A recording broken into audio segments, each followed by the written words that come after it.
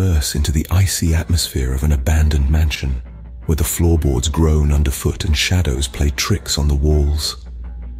As you step into this time-frozen world, a flickering candlelight reveals furniture draped in ghostly white sheets, their stories locked away in the dust of ages. Venture up a staircase that creaks and groans under the weight of your presence.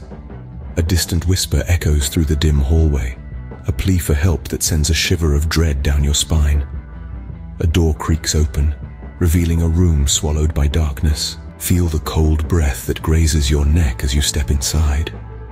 Notice a vintage mirror, its glass reflecting a figure standing behind you.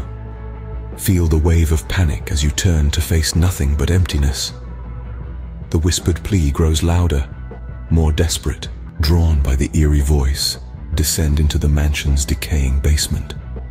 Flickering candles cast long shadows on the walls, revealing faded symbols etched onto the floor.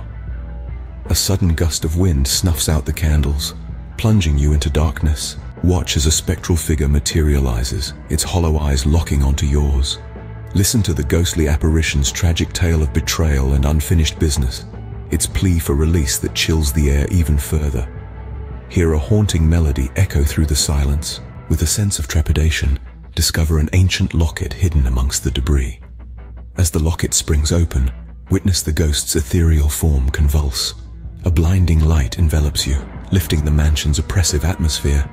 The pleading voice fades, replaced by a gentle breeze. Stand alone in the now silent basement, feeling a strange mix of relief and sorrow. The ghost, freed from its torment, has found peace. As you ascend the stairs, the once creaking floorboards now lay still.